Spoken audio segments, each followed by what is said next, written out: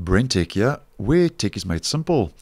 So over and above Microsoft rolling out their first optional bug fix C-release update for Windows 11 21H2 for this year, we also get our first optional bug fix C-release update for Windows 10, which Microsoft also made available on the 19th of January, which was yesterday in my region.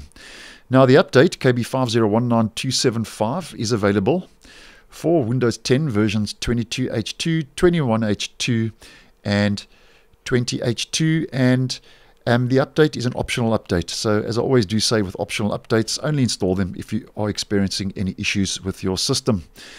Now the update does include two new improvements over and above a couple of bug fixes, which we will get into shortly.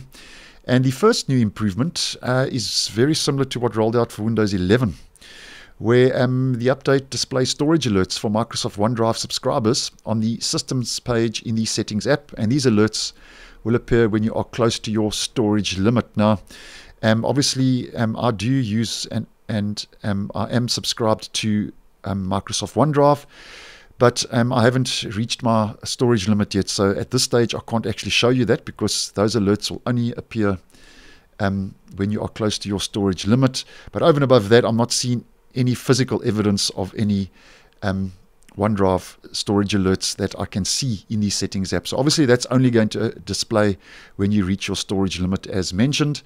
And then just to mention the other new improvement, the update addresses an issue that affects cached fast identity online 2.0 authentication data.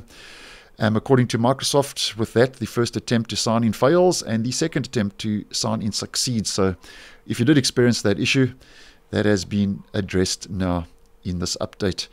Now, there is quite an important bug fix that has rolled out regarding the news and interests feed, which addresses an issue that might affect the news and interests, which might cause a flickering on the taskbar. So it might cause your taskbar to flicker and also the file explorer to stop responding and freeze and then basically crash. So if you did experience that issue where the file explorer was freezing and crashing, the taskbar was flickering when you used news and interests, then that bug has been addressed, which was an important one. So finally been addressed now by Microsoft. Now, to go through some of the other bug fixes, as this is a non-security update which does include quality improvements.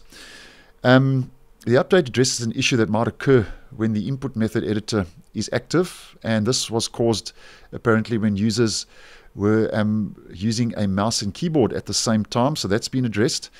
And the task view apparently was causing some issues as well, which is found on the taskbar, and was apparently causing an issue that occurred when you open the task view, and it caused the desktop to stop responding. So if you did experience a task view issue with the desktop responding when you opened it, that issue has also been addressed now with this update. And very similar to what rolled out for Windows 11 21H2, addresses an issue that damages your physical memory. And I think this is quite an important one. And that was caused by certain HD audio controller hardware. So that if you did experience any physical damage to your RAM has now been addressed. And also the same rolled out for Windows 11. The update addresses an issue that was affecting certain systems with TPM, that's the Trusted Platform Module. So if you do have a Windows 10 device that does have a TPM chip, that issue has been addressed, where for certain users, the issue stops you from using Autopilot to set up those systems. So that's now been finally addressed.